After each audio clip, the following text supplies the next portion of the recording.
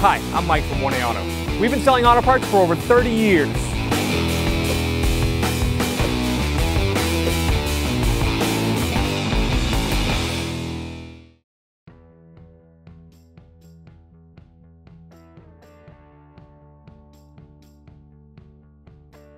Hey everyone, Sue here at 1A Auto, and today I'm going to be doing parking brake shoes on our 2011 Ford F-150.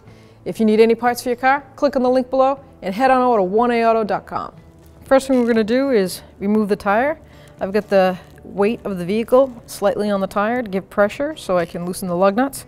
It's a 21mm socket.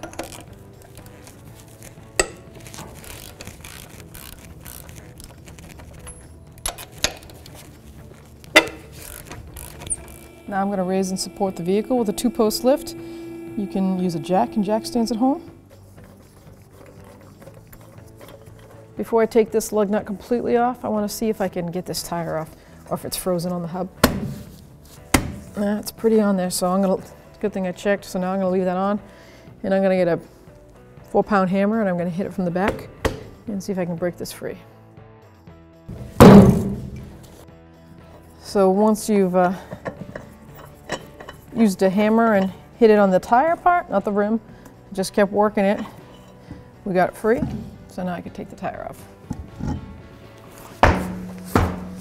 First thing I'm going to do before I remove the caliper is I'm going to take the boot cover off and spray this bleeder screw down so that hopefully it doesn't break when we break it open to push the piston back.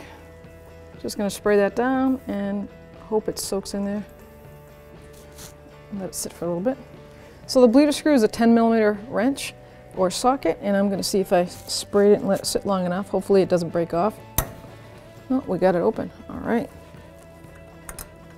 We opened the bleeder screw for a reason, to make sure it breaks open, because we're going to end up opening it and pushing the piston back to bottom out the piston, because you never want to push the piston back with a bleeder screw closed on an ABS system. It can cause damage in the ABS module. So now we're going to dismount the caliper, and the caliper slider bolts are 10mm. On Fords, it's not uncommon to see this top rubber balancer in a sense. It's like a shutter balancer. It stops the caliper from shuttering during hard braking. It's just something Ford's done for years. So unfortunately you're going to have to use a wrench on the top, and you can use a socket or a boxed end wrench on the bottom. So 10mm, I'm going to break that free.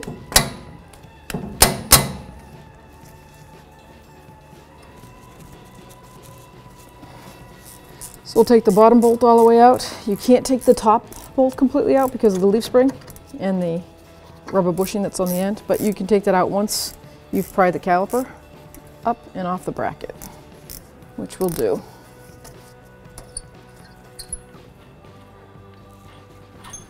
Get that bolt out of the way.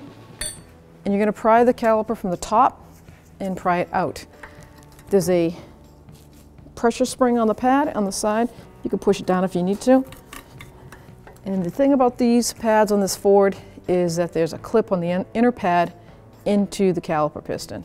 So you can't just pry.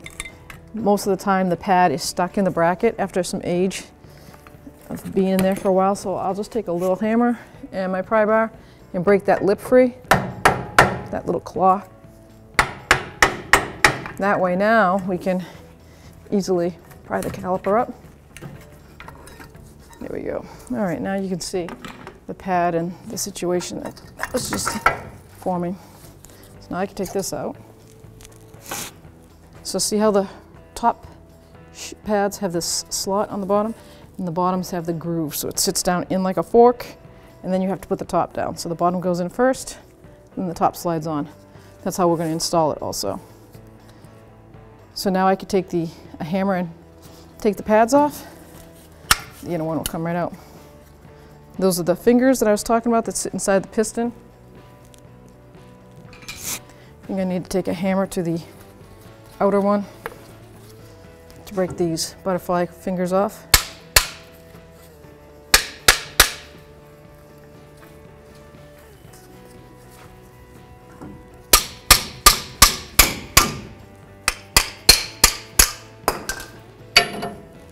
And we can take the inner pad out. And then we have our caliper. I'm going to set this aside for now. We'll take the rotor off. I'm going to spray the rotor where it meets the hub. Hopefully I can break that rust line free with some penetrating spray. I'm going to take a hammer and hit the hub, the hat part of the rotor.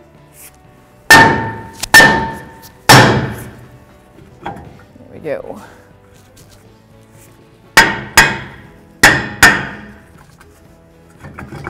Now I can work it back and forth.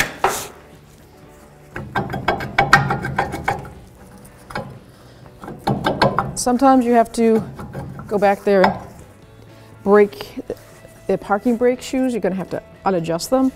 But this, I think, I'm not going to need to.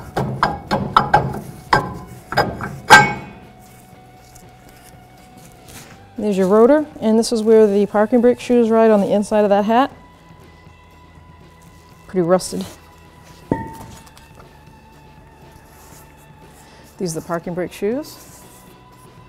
So now I've got my caliper piston tool. This expands, pushes the piston inside the caliper.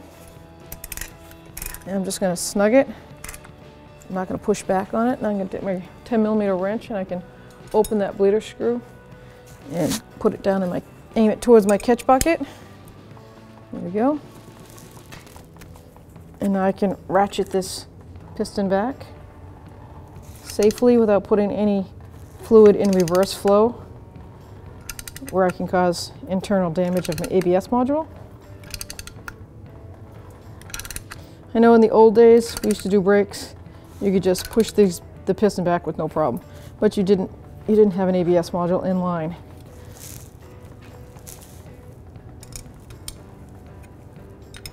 Now I'm going to snug that up so it doesn't make a mess. Take my ratchet off. And there's your piston sitting all the way back.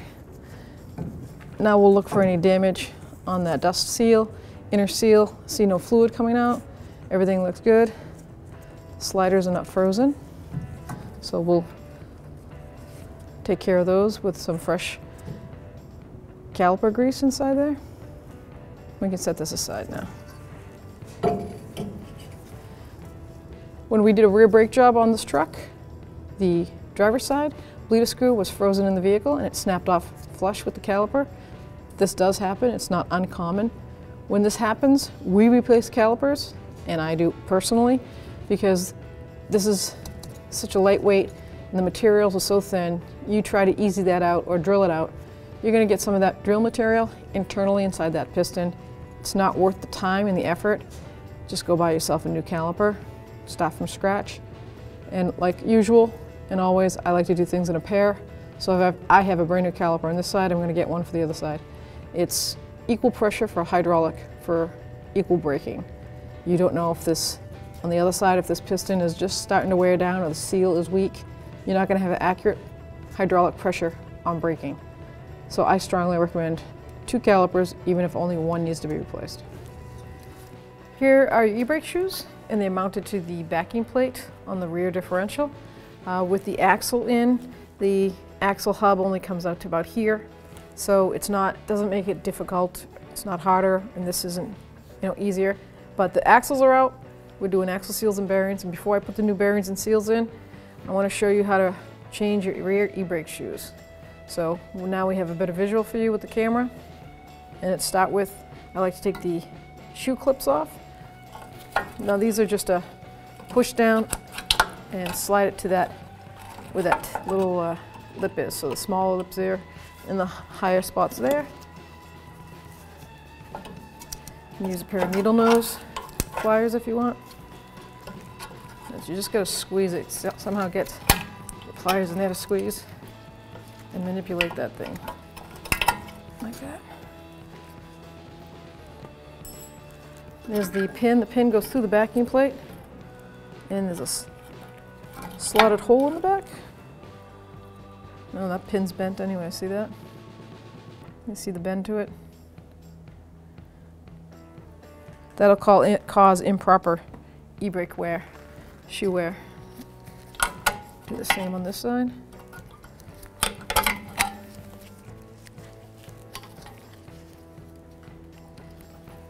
see the back where it comes through, right there. Then we have a spring in the back, you can see it here, and then a spring in the bottom. So the spring in the bottom I'm going to do first. It's below the adjuster. The adjuster on this could be frozen. I haven't even checked it yet. No, it's not. Doesn't matter, I'm replacing it anyways. Because for the price of the hardware, it comes with, the adjuster comes with the new hardware that 1A Auto sells you. So I'm going to replace it all, springs and adjuster. So force that spring out of there. Now I can take the shoes apart. There's the adjuster. Now up here I'm going to, now that the bottom can crisscross, I can cross it. Take like a small pry bar, get it up in there to get outside of this ear. That's what I'm, pry the shoe past that, and I can get the, kind of fast, but it all fell apart. So now there's your two shoes with the adjuster still attached. They freeze on that. That's frozen on there. So that's not going to have the free motion it needs to when you are going down the, and if you use your e-brake, it's supposed to pivot. And that's stuck on there. I'm going to show you how when we reassemble, how we'll keep that down to a minimal. Now with the e-brake shoes missing and taken away, you can see the actual e-brake pivot. These are two pieces of metal that are supposed to spin back and forth.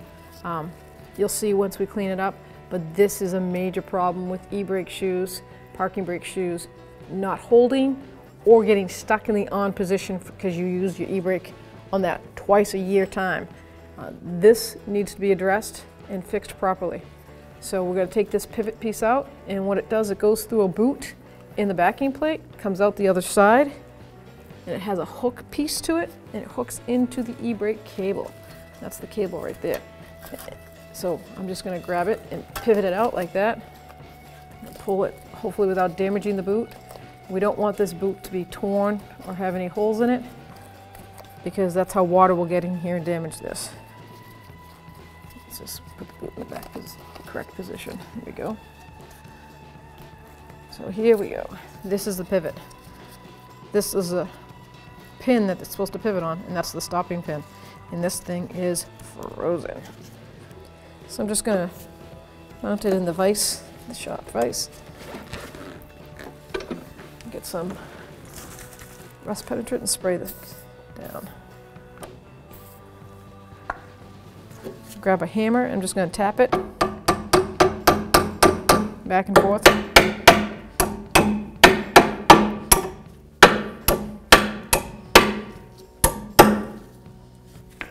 Should come apart. This is a two-piece system. Comes apart, I can put it on the wire wheel and clean it up, then put it back together. There it goes. Now, if this comes apart like it's supposed to for you, take a picture of it before you take it apart. I'd hate to see wasted time spent if you put it back together and you're like, I think it went this way, and you gotta figure it out, but that's why we have those cameras in our pockets, right?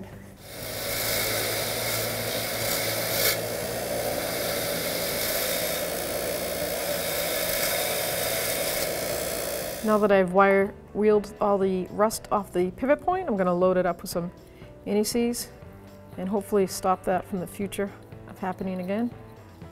Clean that, so now I'm going to just wheel back on. I'm just going to work that in there to make sure it feels good, there's no glitches. Feels perfect. And we're going to slide that back through, and on the other side, I'm going to hook it into the e-brake cable.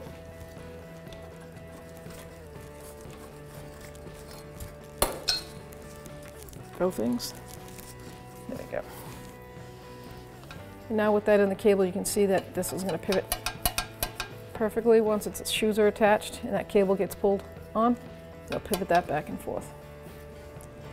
Here we have the e-brake shoes and our hardware kit. And all your hardware kits will come with, usually come with some white lithium grease or something of the nature that caliper grease. And I'm going to use this for what I'm going to show you for. I'm going to take our new adjuster, back it off. I'm going to coat the threads.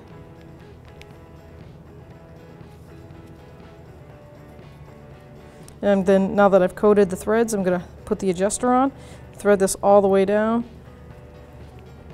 Then we'll put the sleeve on.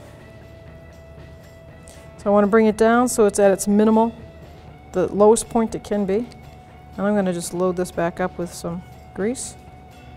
Save some for the other side. It's only one packet for two-sided hardware. And then I'm going to install the sleeve, spinning it, trying to work that grease, white lithium grease down inside there. So that'll always be in there and keep those threads nice and lubricated. So now we're ready to hang the shoes, then install our adjuster. I just took a wire brush real quick and just scraped away at the rust spots here where the shoes, the e-brake shoes, it's the highest hitting point. So I'm going to use some caliper grease and just give it a light coating where the shoes actually hit the backing plate. 6 spots. So now I'm going to take the new pin, see how clean it is, it's not rusted and straight. I'm going to push it through the back here. So now that I put the pin in the backing plate slot, I'm going to line my clip up with the e-brake shoe. I'm going to pick a pair of angled adjustable pliers and I'm going to squeeze that and hold that. Hopefully I can bring that up.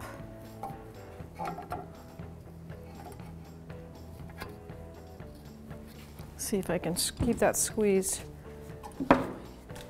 and turn this at the same time.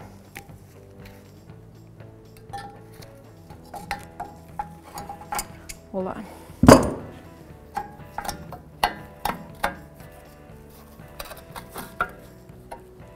There we go. Now I'm going to put the spring that goes between the front and the back shoe in the back. See how I've got this spring, it's got a high end to it, the bar's up on the top or the bar's on the bottom. Put it on the bottom to clear that mechanism and hook it through. Now I'm going to take this shoe, flip it around. I'm going to put it through that slot. And this is where a lot of strength and energy comes. So line it up like that and use the leverage of the vehicle. Hopefully. There we go. Almost like I knew what I was doing. Okay, now with that like that, I'm going to take my adjuster that I've already prepared, and I'm going to take some caliper grease and I'm going to coat in here, both sides. So hopefully that pivot doesn't freeze in there like it did on the old one. And I'm going to put the adjuster in. Line that up. Line that up. So it falls right in place. Perfect. Now I can put my spring on, put the pin through on this side, get my clip, take my offset pliers,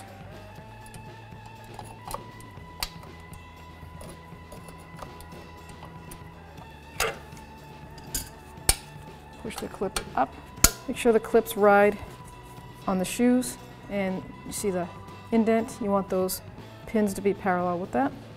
Now we just have the bottom spring to put on. Believe it or not, that's probably the easiest. So I'm going to clip it on that side, get a pair of cutters, and I just hold it firmly, squeeze, and line it up.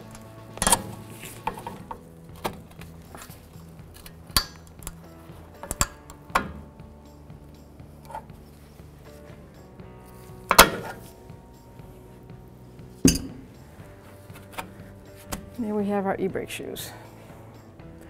Last thing is they give you a new adjuster boot. And that's what this circle is. It's a rubber boot that goes to the backing plate. And you just push it right out. And then you can see on the back side. So to adjust these, once you put your rotor on and your caliper and pads are on, then I'll put 2 lug nuts on, flatten that rotor, make sure it's nice and tight, and then you can bring a flat nose screwdriver back here and adjust this as you spin the wheel, which I'll show you how to do once we get to that point. So this will go in the backside. It's got a groove on it, see? That sits inside that tin. We'll just push it all the way around. And that keeps the water out from getting inside. Before I put the new rotor on, I'm going to clean the hub surface, just where I think I see rust spots. Just give it a little quick spray down. Before I install the rotor, I'm going to take off the caliper slider tins and clean them up. Now I got new hardware. I got these new tins, so I don't need to clean those up. I just need to take them off and clean the surface underneath. So I'm going to take a wire brush, clean up any rust. You can see how high it kind of swelled underneath. It caused a little improper wear, top and bottom. You can use sandpaper, sanding block. If you've got a air system, you can use your little whizzer wheel. Just gonna clean it. Before I put the rotor on, I'm gonna put a little anti-seize right on where the hub meets the hat, where water will get in there and cause a rust lip. We don't want that. Before I put it on the correct way, I'm gonna partially put it on like that. I'm gonna take my cleaner and I'm gonna clean the shipping oils off inside the hat and on the rotor surface.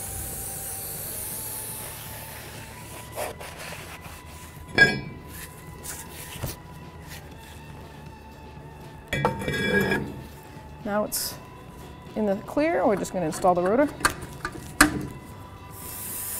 Now I'm going to clean the outside surface. I'm going to install a lug nut or two. Give this a nice flat surface before I install the caliper. By doing this, I'm just flattening the rotor out, making sure that it's secured against the actual hub and seated.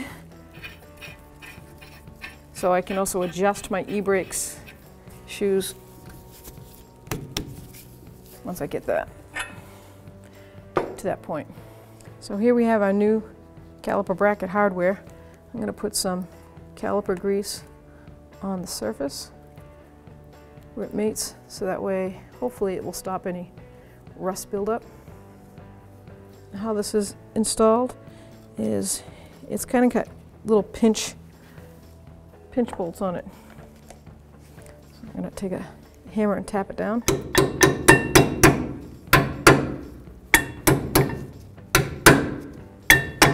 Kind of go back and forth until it's 100% down. So these are the pinch bolts that I'm talking about. They're on both sides. And the pressure clips. Do the same to the top.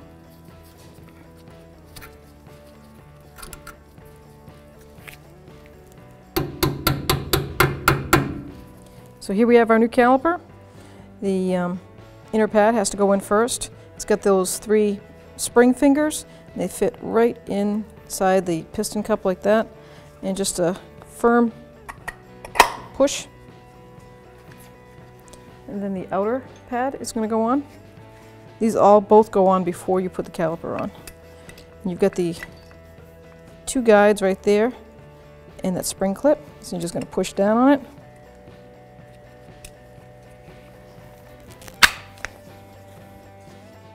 And there you go. I'm going to push the sliders out as far as I can. Go to line this up. Remember, we've got the bottom one that goes in first.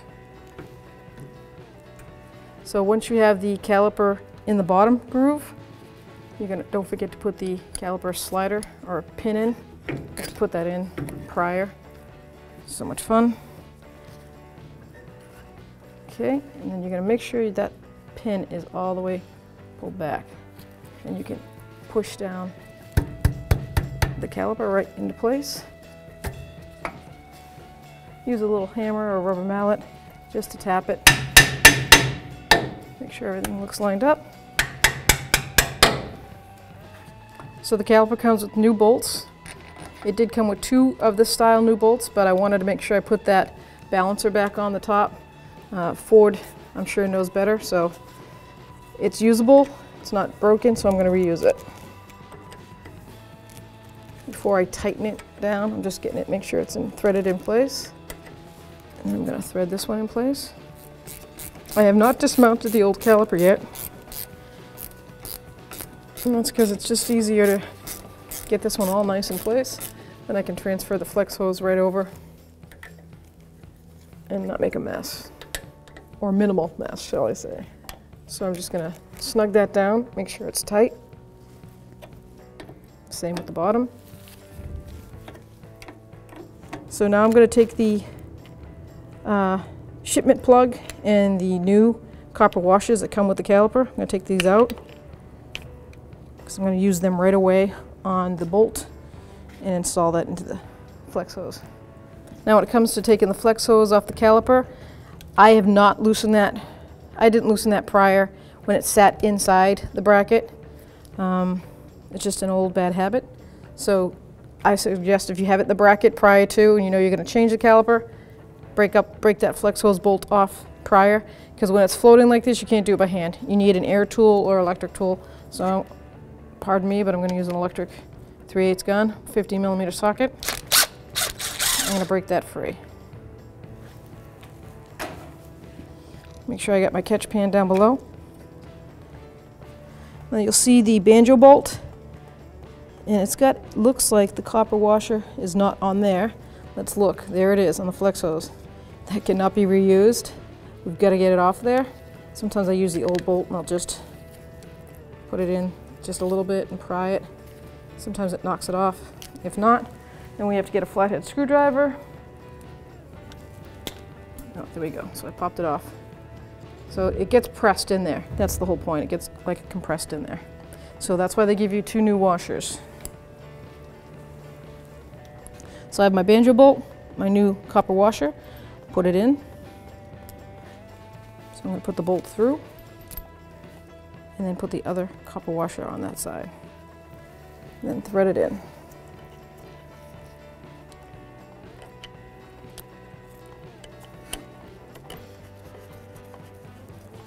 See how I've got the flex hose coming directly between the 2 bolts, and that stopper on the caliper is right there.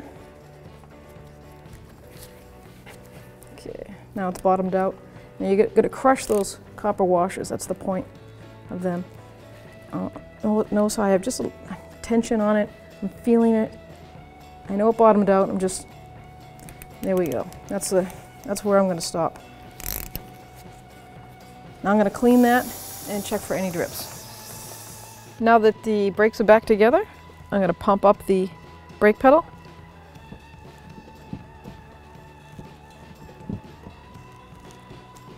Once I feel like I've got a firm pedal,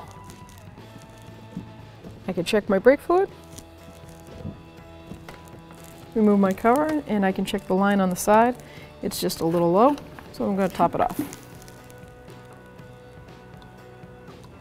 We're using the manufacturer's DOT.3 recommendation fluid, and that is on the cover, right down there. Snug it up.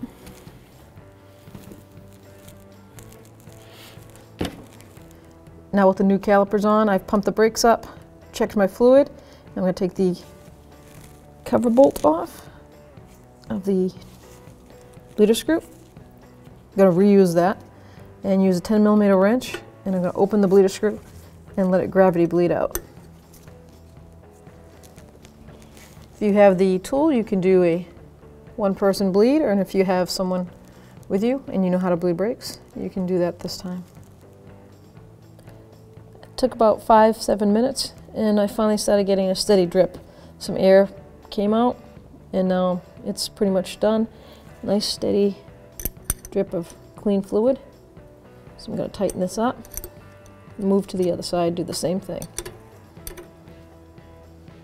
once a steady stream comes out of dripping with no air, I'm going to close the bleeder screw up.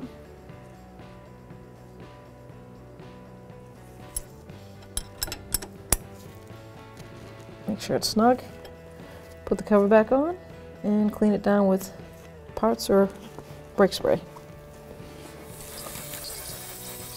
So I put the cover back on the bleeder screw on this side and I'm going to spray it down. Now that I've bled my brakes and I'm complete back there, everything's closed up and cleaned, come up to the master and I'm going to take the brake cap off.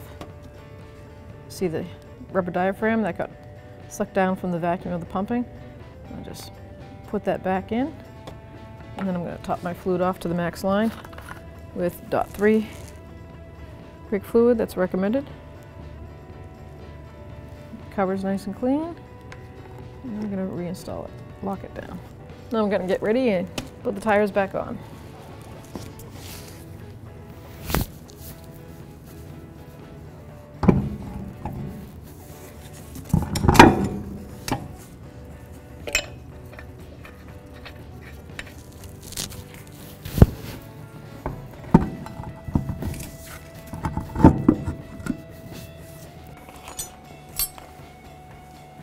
So you have the access window with a rubber boot on it to keep the water out. It's located right under the differential tube. You see the round cutout. I take a pair of pliers because it has a lip to it, and I'm gonna just hold on to it while I pull it out. You don't want to put it inward because then you have to take the whole, you might have to take the whole rotor off. Try a small screwdriver. Just gotta make sure you put pressure on it.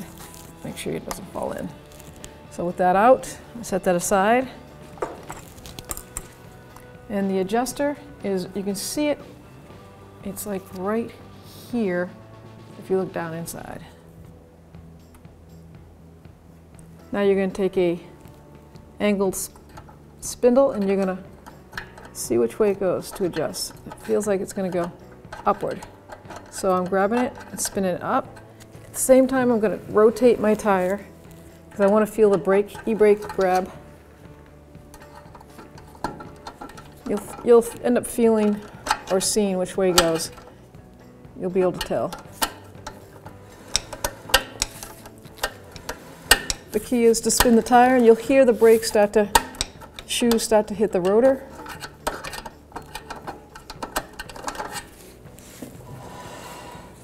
Now you're going to do the same thing to the other side. So now with both e-brakes adjusted to my liking, what you're going to do is you're going to go inside, apply your parking brake, push down on that pedal. If it goes all the way to the floor, then you're going to come back, obviously release the pedal, come back and keep adjusting these until your e-brake pedal is midway or a couple clicks down.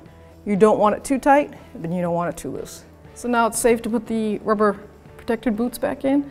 I like to put the cup side out so I have something to grab every time I remove it or install it. This thing is kind of tricky. It's got the lip for the tin plate to sit in. Don't get too Brutus with it. Sorry, Brutus, if you're out there. And you see the lip, how it sits in the tin. See the groove of the rubber? Set it up there. Perfect.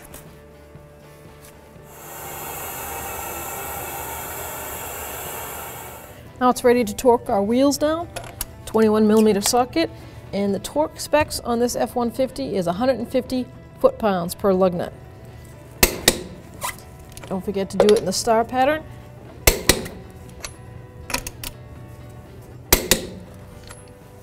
Do it to all wheels that you've removed. Thanks for watching. Visit us at oneauto.com for quality auto parts, fast and free shipping, and the best customer service in the industry.